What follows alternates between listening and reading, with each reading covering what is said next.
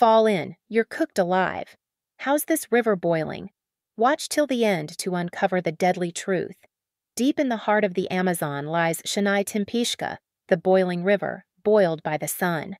Local legend says conquistadors fled its murderous heat centuries ago.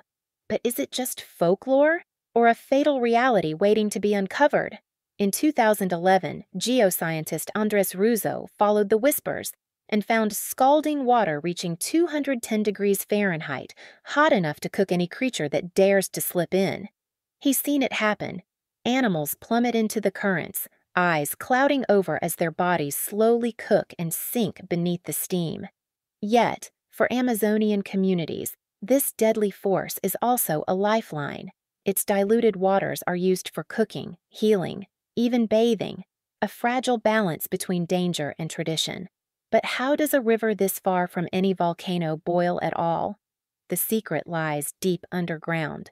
Fault-lined springs heat the water, creating a one-of-a-kind thermal river hidden 430 miles from the nearest volcanic zone. Scientists diving into its steamy depths have found heat-loving microbes that could unlock new medicines, proof that life can thrive even where it should be impossible. But this wonder is on the edge of disappearing. Every year, deforestation cuts deeper, roads creep closer. Once a day's jungle trek now takes just a quick drive, and when the forest goes, so do the river's secrets, forever steamed away. Would you risk the heat to stand on its banks and fight to protect it? Protect the Amazon's boiling river. Share this story and stand for its survival.